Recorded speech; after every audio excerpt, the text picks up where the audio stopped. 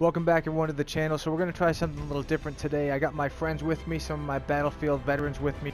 I thought it'd be cool to share our thoughts on the game so far, as it's about a week in, and we'll let you know what we think about it. With me today is BSmizzle, MaggotMikey, Shenanigans, and Rockinsoxsince92. Brandon, what's your real in-game name?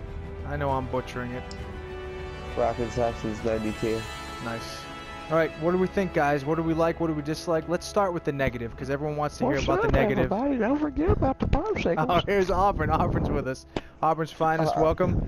We're going to give this a whirl, guys. Alright, who's heavy breathing into the mic? Can you give it a rest, please? Or pull the mic back? Holy shit. It was probably me. Yeah.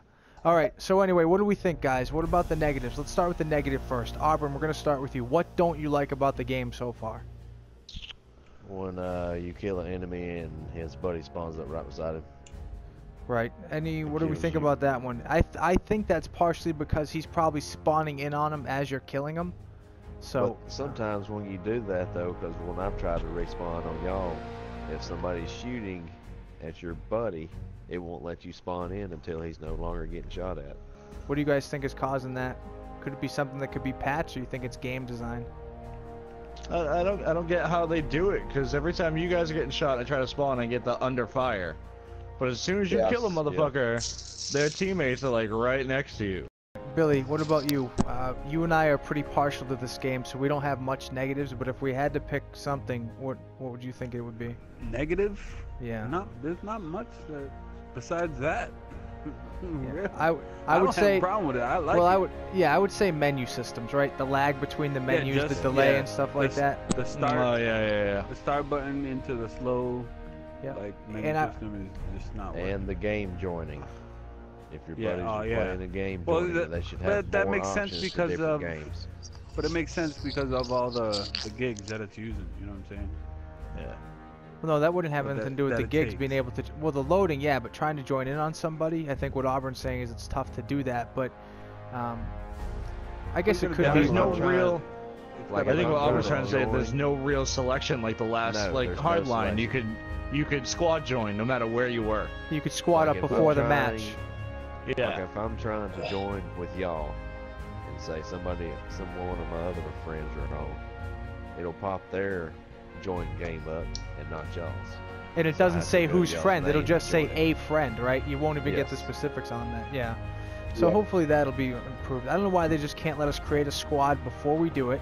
And I think part of that might be because it can't always fit all of us into a match together. So we might have a squad of 5, and if there's only 3 slots open, we'll never get in. But fuck it, if we gotta wait, we gotta wait. That's why we want to party up. But wouldn't that have been the same situation for the other ones though? Because we could squad up before it wasn't a problem. So why would it pose a problem in a game that's basically the same? No one on top of Water Tower, Billy. Point taken. Sorry guys, the friends are playing the game while we're going here, so you may hear some call-outs too.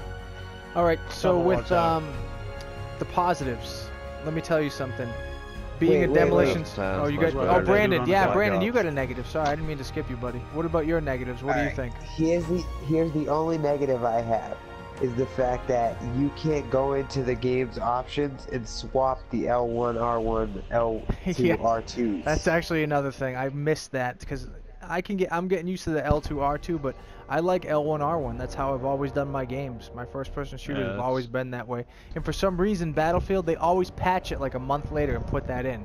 It's almost like they're hoping people don't ask for it. Which is unbelievable, because when they don't put it in, people go crazy about it. Yeah. Yeah, I found myself switching back to COD and like being all sorts of messed up, especially after this one. Let's talk about some of the positives. I'm going to bring up a surprising one.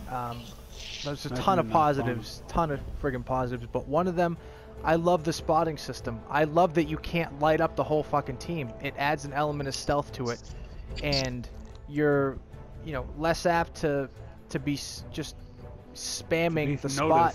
Yeah. Well, I was guilty of it. Hardline Battlefield. Yeah, hardline Battlefield. I would spam the fuck out of the spot, so they were all lit up, so there was no element of surprise. Now there's an element of surprise in the game. Now you can flank and not worry about being spotted. Much better. Spotting really is useless. I think they could buff it a little bit, because it's like a second and a half, 2 seconds maybe, and by the time you successfully spot someone, you're getting shot in the back. So I don't want to draw any comparisons to Call of Duty, but I'm going to bring this up now. The little, I'm going to call them specialists. The sentry gun, the flamethrower, it's kind of a specialist class in the game, don't we think? What do we think about those? I mean, I'm okay with them because not everybody has them. It's 1, maybe 2 spawns per map. Yeah. And you have to be near it to get it. You know, this is kind of simplistic and it really has nothing to do with the gameplay. Well, I guess it kind of is with the weather. I like the fact that you never know what kind of weather you're going to get in the map. It always changes. It's never the same. That makes it fun. The fog is crazy as fuck to play in. I love that shit. Yeah. It takes some adapting. I don't really want to say skills because it's not the right word. But you know, it throws in a different curveball of the gaming. It makes it so the game's never the same game. Yeah, always doing something new. Not like, oh, we get to go to the same left. Let's go to B. Let's go to B. It's not the same crap like that. Let's go to Auburn. It's not like somebody voting Nuketown 700 times. Yeah, let's go to Auburn's point. It doesn't take 75 shots to kill someone. You know, Battlefield 4 had its issues. The phantom bullets. Hardline was great hit detection. BF1 hit detection is fucking ridiculously good. I have no issues with that. There are times where I feel I got a bullshit death here and there, but it's not really because of the hit detection. I just felt like I got the jump on someone, or I might have run out of bullets, all that shit, but I never feel like I really got cheated out of a kill. Not to throw back to the negative because we're on the positives, but one thing that I wish that they would take care of is the gas grenades. Holy shit, man. And the reason why is because if you're not using a hipfire weapon, like me running assault with the demolitions expert, as I so fondly call myself, it doesn't matter if I have that mask on because I can hipfire that gun and it's perfectly accurate. But if you're using the Regati or some of those other guns, you're fucked trying to hipfire that thing. Oh, yeah, I mean, Dude, I snipe. You can't snipe with a fucking gas mask on. Yeah, there's no combating it. You have to move from your spot unless you switch to your secondary, and you know, then you're fucked. Kill it down. I mean, there should be some sort of drawback to when you aim down sight with the gas mask. Like you should have some sort of, you know, decreased sight. Obviously, how it is when you're hip firing, anyways. But you should definitely have way worse decreased sight when it comes to aiming down the sight, but you should definitely be able to aim down sight. Right. Well, I think we're going to wrap it up there, guys. I think we should host a few more of these sessions. But overall, though, thumbs up from everybody. I think we love this game for the first week and a half that it is. I think it's... Yeah, Smoke, you better not cut this Shout out to Sean DeFazio. Shout out to Sean DeFazio. I'm going to hop on Battlefield 1 soon. Yeah, one of our friends is holding out. He's resisting the urge because, you know, admittedly, Battlefield 4, the launch sucked. It burned a lot of people.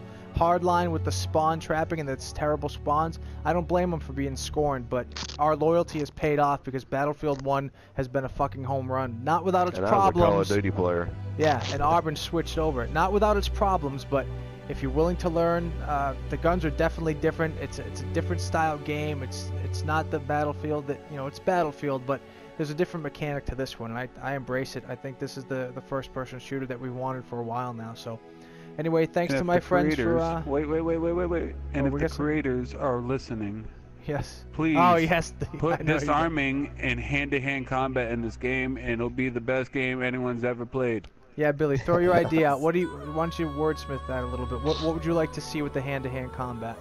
I want to see you should be able to disarm somebody and then have to fight them. Like close quarters, you can knock the gun out of their hands and then you can just fucking start duking it out, right? Just straight up hand-to-hand combat. Punching left and right, you know what I'm saying? You gotta move back and forth, gotta do what you gotta do. Like 2 or 3 shots, get a knockout. Gives it more realistic that we all love. Everyone loves realistic games. Just not that you feel the pain, but you know what I'm saying. You know what I'm saying? Alright, thanks friends, we'll have to do this again. Thanks everyone as always for the support. I'm Donnie Dunn. Thanks for watching.